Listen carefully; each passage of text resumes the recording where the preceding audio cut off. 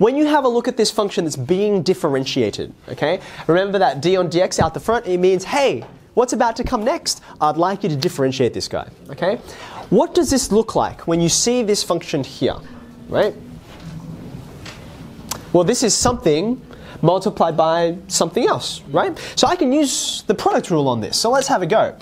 I'm going to, and I encourage you to actually do this, like get another color out and then designate one of these to be u and the other one to be v. When it's a product, it doesn't really matter which one's which because you could just switch them around and it would still be the same thing. But we'll see this is a bit different with the quotient rule. So here's the product rule. I've got my u and I've got my v. Now let's see if I can use the product rule, which is just, and if you want to write this for your first line, just to help you remember, v u dash plus u v dash. Okay, here we go. That's the rule. That's the rule, yeah. So I can quote that, I can use it, and it's sort of like using Pythagoras' theorem. It's like, oh, this is the rule which will always work with these guys. Same deal here. Now that I've got my u and my v designated there, I know my product rule is going to use those in this way, v u dash plus u v dash. Let's begin from the top. So what's v in this case? 1 minus x to the power of 6. 1 minus x to the power of 6. There it is, done. I don't have to do anything, just write it down. Okay. The next thing along in the product rule is u dash. Let's have a look. U dash over here. 5x to the power of 9. Yeah, here's u. So u dash will be 5x to the 4. Good. So there's the first half. Now let's do the second half. What's u by itself? Great. Doesn't need any change. X to the 5. And then the last piece, v dash. Let's have a look carefully. Yeah, very good. You got that minus sign, right? So minus 6 x to the 5. Fantastic. So there we go. I've done all the differentiation now, and all that remains is just to tidy this up algebraically. Let's do it. Let's see here. So one lot of that. I'll just write that down as 5x to the 4. Now look at your index laws here. I'm going to have minus 5 what? X 10. X to the power of 10, very good. So you got 6 of them here, 4 of them there, x to the power of 10. And then lastly, what happens to my plus there? It Becomes a minus. Why? Why? because you're doing it by it. Yep, that guy there, right? So minus, and how many times am I going to get here? 6. 6 what? So minus 10. Yeah, again, 10. Now that's interesting because that means I can collect like terms. This 5x to the 4, just going to hang out the front. Negative 11 next to Happy times. That's so cool. Okay.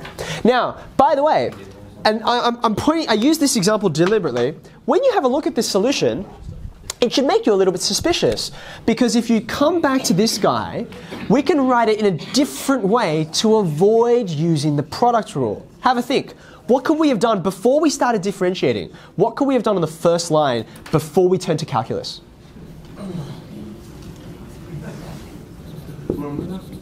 Just have a look at this guy. We can, yeah.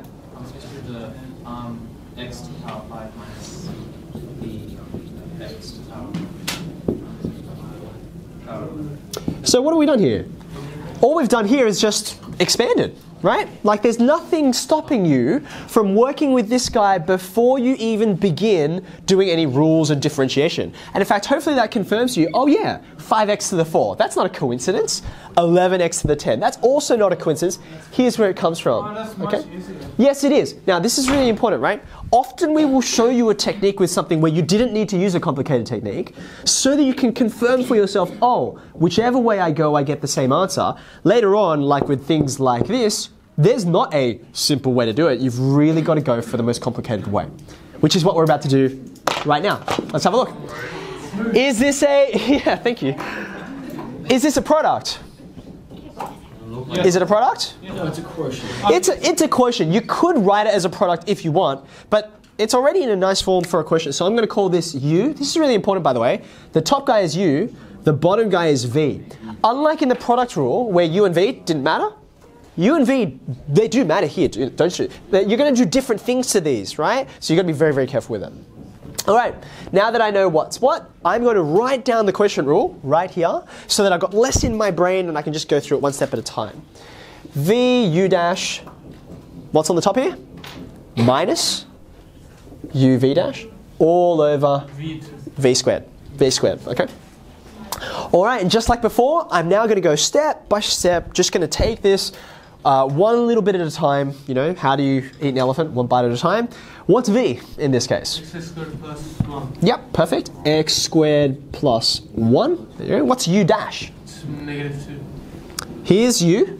-2. So U dash will be -2. And by the way, hopefully you're noticing my copious use of brackets, right? I don't have to put brackets. I could have just said times -2. But there is so many ways that this can go wrong. I'm going to keep those brackets there as much as I can because it just makes it clearer for me to deal with, okay? There's V, there's U dash. What's the next thing I write? Negative. Minus. Very good, yep. It's a minor thing. Negative is an adjective. It describes something like -2, whereas minus is a verb. It's like two things are operating together. But we get what you meant. What's U? 5 minus 2. It's just the top doesn't need to be changed. 5 minus 2x. And then lastly, V dash. 2x. X. 2x. 2x, isn't it? Very good. 2x down the bottom. Okay, so there's the numerator. But we're not quite done. All divided by. Divided by what? X to the power of 4 plus... Here's V, here's V, and I'm just going to square this whole thing. Okay, so it's V squared. Now, some of you might be thinking, oh, I know that's going to be x to the 4 plus 2x, blah, blah, blah, blah.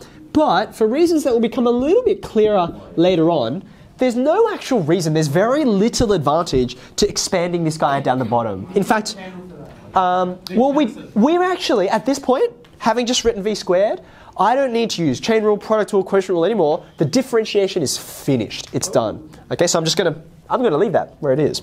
But the numerator is still a sort of garbled mess, and I know there's going to be some collective like terms that I can do. So I'm going to just pause for a minute and let you guys expand this on your own, simplify those terms together. I'll give you a bit of a head start, and then we'll see what you get. So how do you use the fast? Practice. It's just practice. You mean this one here? You mean like when I'm choosing which one's which? Yes. And the reason why you can know that is come back to how we proved it. I set U to be the top, I set V to be the bottom. If I interchange them, this would not be the V down the bottom, would it? It'd be U squared, not V squared. But because of how we set it up, this is how it works.